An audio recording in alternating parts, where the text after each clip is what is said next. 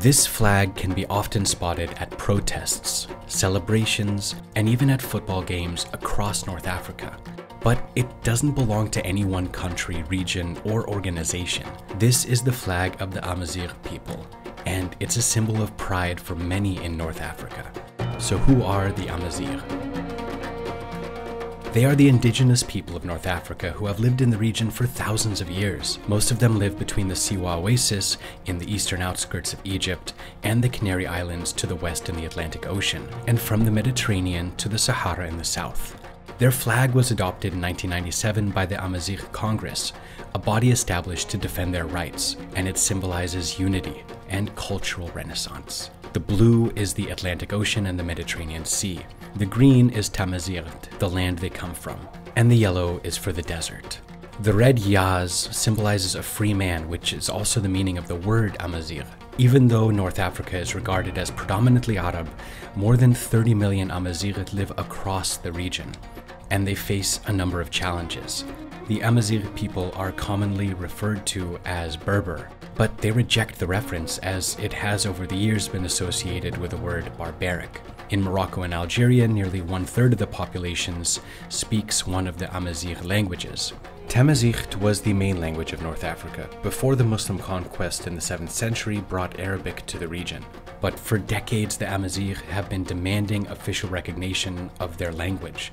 In 2011, Morocco recognized it as an official language. 5 years later, Algeria did too.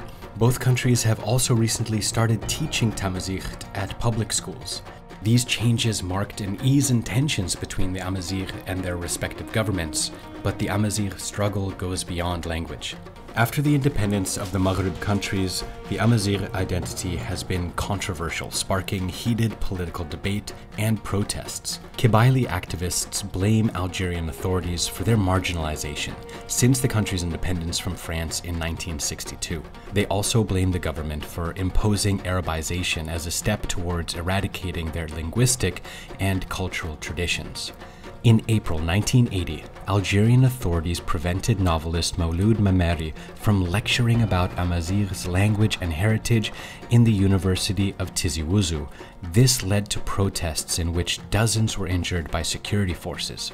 Every year on April 20th, Amazigh in Algeria take to the streets to mark the Amazigh Spring, demanding self-determination for the Amazigh community. This was repeated in 2001 when a student was killed under police custody, resulting in huge riots and a violent police crackdown that left more than 120 people dead in what is known as the Amazigh Black Spring in the Kabylie region. Nous sommes un peuple et nous existons. Nous devrons aussi exister officiellement.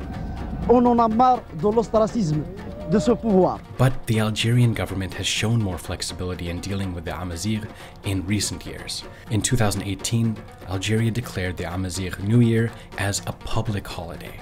The government has also shared official communications in both Arabic and Tamazight for the first time in 2018. In Morocco, a growing number of Amazigh are taken to the streets in the Rif region, which is home to most of the community. In October 2016, protests began after a fishmonger was crushed to death in the town of El Hoceima by government workers. The protests developed into a movement calling for economic justice in the underdeveloped region.